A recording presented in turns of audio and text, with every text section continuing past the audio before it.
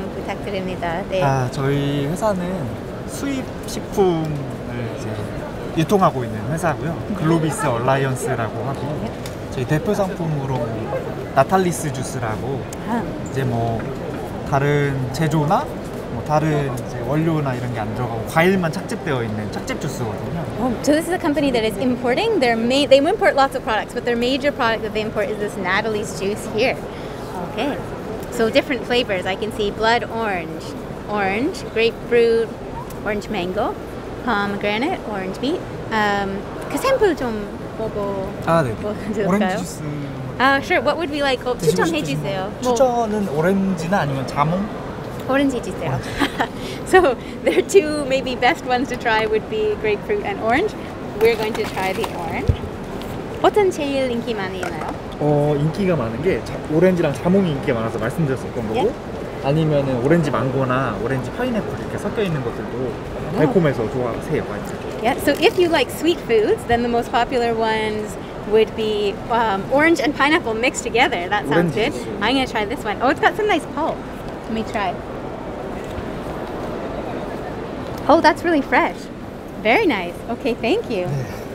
Let's look at this stuff here. And ice cream and skewers. 네. 그래서 서울푸드 참가하는 이유 무엇인가요? 참가하는 이유 무엇인가요? 저희 주스가 그냥 이제 소비자분들한테도 많이 판매는 하고 있지만 이제 카페 쪽이나 이제 좀 저희 주스를 이용해서 뭐 음식을 제조할 수도 있거든요. 그래서 그런 쪽으로 좀 홍보를 많이 하고 싶어가지고 참여하게 됐습니다. So they've decided to attend Seoul Food 2022 because they want to meet more consumers. Obviously, this juice would be great in, let's say, something like a cafe, a restaurant, something like that. So they're trying to do that as well.